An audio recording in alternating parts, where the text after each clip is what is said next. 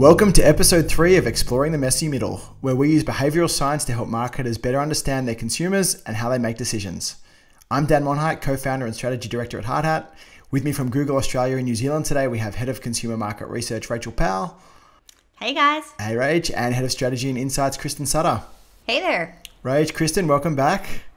Thank you. Good to be here. Awesome. All right. So in the last episode, we talked about a new model of consumer decision making and how consumers end up in what sometimes feels like a never-ending loop of exploration and evaluation.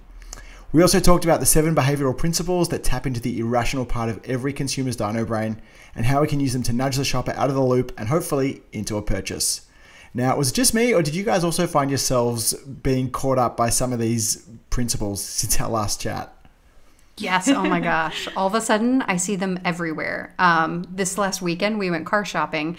And while we weren't aware of the biases coming into play in the moment, which actually, now that I think about it, would have been incredibly helpful, my husband and I did start analyzing our behavior after visiting a dealership and realized we totally fell victim to a couple of them. One in particular was pretty hilarious. We saw my friend at one of the dealerships because she was also looking for a car and told us she was interested in SUVs because she likes to sit up high. She likes to see more of the road.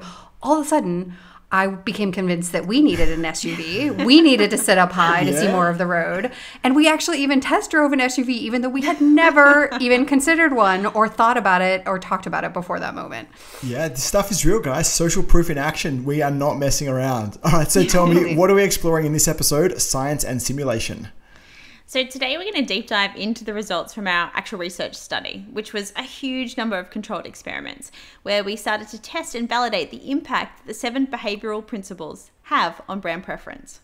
Yeah, and this is really important for us as marketers, remember, because it helps us see that dino brain in action. And remember how we talked about previously that consumers can't be trusted because they'll rationalize their behavior post-purchase, similar to how Rachel did with her 7th pair of black shoes that we talked about. So we really needed to isolate in the research those dino brain behaviors to see what's driving those consumer choices. Shots fired, Kristen. Seriously, we spoke about the shoes last episode. We agreed they were a shoes. different shade to the other black pairs, right? We're just going to leave that alone. Okay, fair. Now, Rach, I'm looking at you. I know you could spend the rest of this episode just talking about the research methodology, which would be awesome, but unfortunately is not what this show is about. Maybe you could just give us the highlights. Talk to us a little about the setup for the research. Yep, very fair. Look, to start with, it was more than 250,000 purchase simulations. So that's like 250,000? That is a lot. Did you just do that mental math in your head? I literally just did that right now. Okay. We're going live. That is impressive. And then to recap, the research was looking into those 7 behavioral biases and principles that we talked about earlier. All right, should we fly through them? Yeah, absolutely. So the first one is being present. Here, yeah, see, nailed that one. Category heuristics. So they were the rules of thumb. Social norms. Monkey see, monkey do, especially in car dealerships. Absolutely. Authority bias. The power of the lab coat. The power of now. Get it while you can. Scarcity bias. The great toilet paper fiasco of 2020. And lastly, the power of free. Oh, did you say free? Everybody loves free. Yes, and we all know that I love a free brekkie, even if it's one that I don't actually end up eating. So also before the simulation began, we asked each shopper for their favorite and their second favorite brand in a given category. And remember, we sampled people who were intending to buy that particular product or service. So this was likely very top of mind for them. Then once we knew what their first and second brand preferences were, we showed them side by side and started to test the impact of each of those biases in terms of how shoppers are making decisions.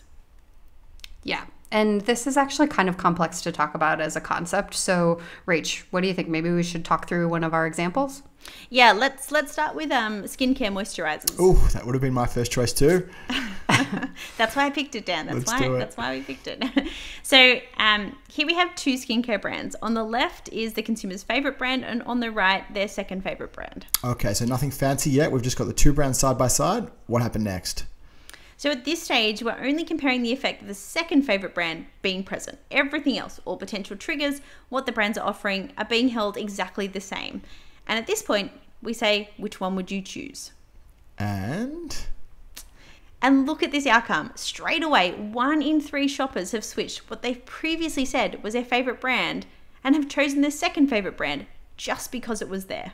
I mean, this is crazy. Kristen said earlier, you can't trust people because, they lie all the time. And this is nuts. Like, you just told us what your favorite brand was, and then we put it next to your second favorite brand, and a third of you chose your second favorite brand just because it was there. Yeah. This is kind of crazy. We were incredibly surprised by this too, but it really speaks to the power of brand presence. So this is basically like you show up at a store, you see your first choice brand and your second choice brand both sitting there on the shelf, and all things being equal, you still pick that second choice brand a third of the time just because it's there. Or probably more similar to today's world, you're researching for those products online, you do a search and voila, there's your first choice brand, second choice brand on the page, and 1 in 3 customers go with that second choice. I guess, it kind of makes sense, right? Just because it's my favorite brand doesn't mean I'm going to pick it every single time, but I can't pick my second favorite unless it turns up. That's right. And then we start to play with each of the behavioral biases. So for our second choice brand, we start to activate these and give them propositions or communications or some kind of trigger that plays into each of these biases. We activate or supercharge the second choice brand to make it more compelling than our first choice brand. Cool. So you're like charging them up using those principles. Yeah, exactly right. So if we start with the skincare example, we're going to take heuristics and the power of free. So with the power of free, we know that free Tim Tams are good, but we also know that free shipping is better. Yeah, totally. Send me the box for free. I'll buy my own damn Tim Tams. Thank you very much. That's right. So we give our second choice brand free shipping. And then for heuristics, we know that for this category, natural ingredients is a compelling rule of thumb. So we called that out for our second choice brand. Right. And then... So now check out these results. Okay, so let me get this straight. So we've got our second choice brand here. We activate the power of free and heuristics, and boom, we are now up to 50% preference share. And all we've done is turn up and turn on 2 of these things. I know you got a bunch more you're sitting on. How high can we go, guys? That's exactly what we wondered. So now we essentially supercharge that second choice brand. We pull out all the stops and we activate against all of those behavioral biases and see what impact that has in terms of how our shopper is making a decision. All right, this sounds epic. Was this epic? Yeah, it absolutely is. Hold on to your hats, guys, or in my case, my lab coat. Yeah, so the first thing we did was we layered on that authority bias, and we did that by adding a very official looking 2019 Cosmopolitan Beauty Award winner sticker, which you can see here. Ooh, nice sticker. Mm-hmm. And then we activated the power of now by offering next day delivery for our second choice brand. Good. And then we boosted our second choice brand even further with a higher social proof score, a 5-star rating versus the 3 stars. Nice, but I'm not going to lie, you guys had me at the sticker. And then lastly, we laid on the effective scarcity bias. So telling our shopper there were only 2 in stock remaining. Now, Dan, any guesses on what percentage of customers then switched across to their second choice brand? Honestly, I have no idea, but I also know that I've never wanted a moisturizer more in my life than I do right now. Where did we land? It was 81%. It was not 81%. Yes, absolutely. She does not tell a lie. Rachel is correct. Yes. Wow. So to quantify that a little bit for you, we saw 81% of shoppers now preferencing that second choice brand simply as a result of leveraging those 7 behavioral principles and biases. Wow. So I hope everybody listening realizes what we're doing here, because this is effectively modern day marketing magic, right? Because what I love about this is that activating many of these heuristics in the wild, so just calling out the ingredients on a product or promoting the reviews you've already got or highlighting the fact that you're doing free shipping, basically costs nothing and has a huge impact on the likelihood of somebody choosing your product or brand. This is wild. Yeah, it's unbelievable, to be honest. But promise you, it's true. It's an incredibly strong effect. So especially if you think about the category of skincare and moisturizers, it's a very personal product. It's something you're putting on your skin, on your face, something you typically would feel super connected to. But you may be thinking that a switch from a first choice brand to a second choice brand isn't really that big of a deal because, after all, it is your second choice brand. So that's when we decided to try something a little bit more drastic. Ooh, I'm intrigued. What did you guys do? So next we introduced a completely fictitious brand. Google face cream. Finally. I want it already. Where can I buy this? So not quite Google face cream. It's actually a completely made up skincare brand called Maker.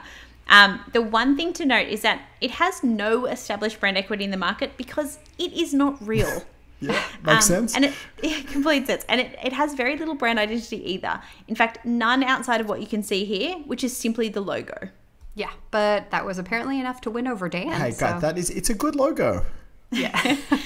And then we supercharged it. So we took all of our different behavioral biases and we turned them on and we activated them just the way we did for our second choice brand.